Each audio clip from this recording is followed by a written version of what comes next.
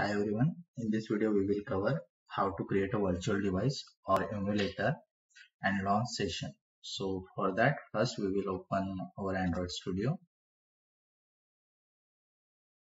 Now here click on more actions and select virtual device manager. Here I will select create device option.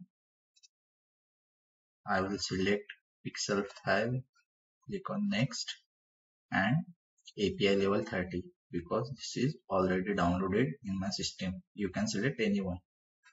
So click on next. You can give any name here. I will keep it as it is and finish. Now this device is ready and I will click on this button to launch it.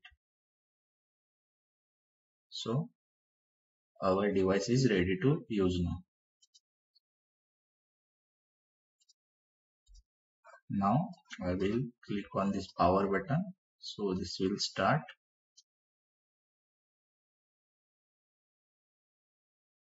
And you have the different options here like volume up, volume down, rotate left, right, take screenshots, zoom in and other options also.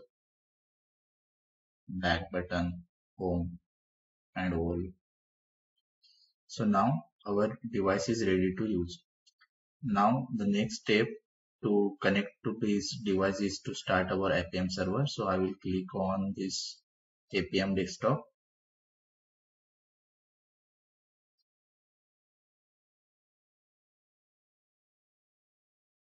So in this Appium desktop, you have to give these two things like host.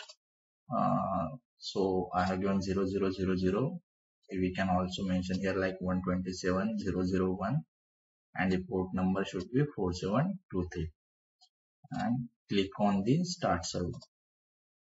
Now this is ready to use as well, like our listener is started on 004723. Now open command prompt here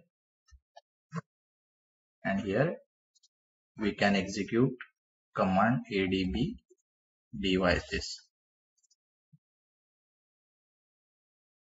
So here we can see emulator 5554. So this device is ready to use now.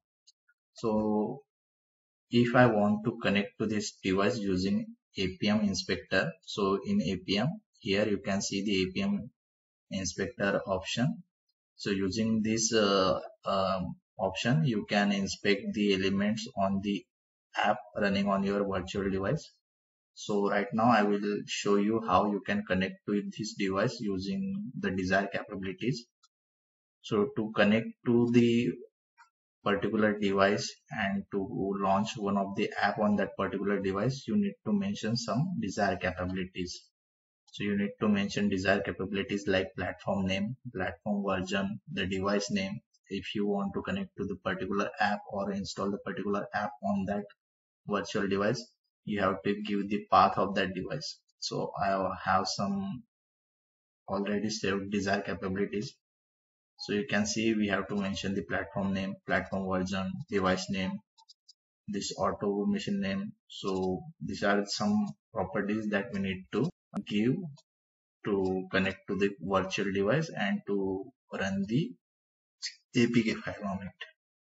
So for this device, I will copy this and our device properties and names are like Pixel 5 API 30. So I will edit this here. So our Android name, platform version we have to check. We can go to this option and we can check here like Android version is 11.0. So here platform name is Android, platform version is 11.0. Our device name is Pixel 5 API 30.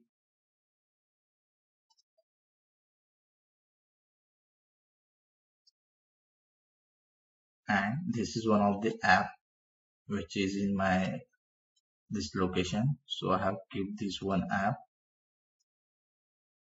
So this is one of the APK file I have downloaded for the testing purpose and the demo purpose. So I will try to install this app on this virtual device. So for that, you have to open the inspector session, go to the desired capabilities.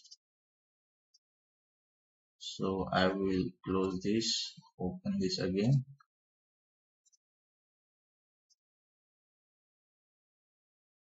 Okay. Here you have to mention this desired capabilities. So here platform name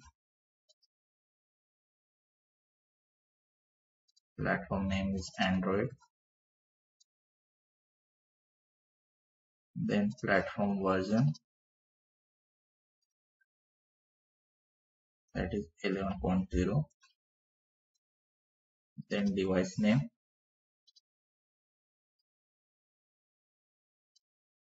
So similar to what we are doing right now manually, we need to also, while executing the script, we have to write such desired capabilities.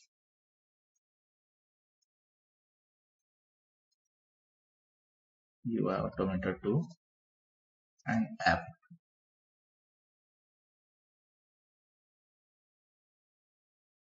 and this is the path in my system laptop. So this will take this APK file and it will install on this platform and on this virtual device.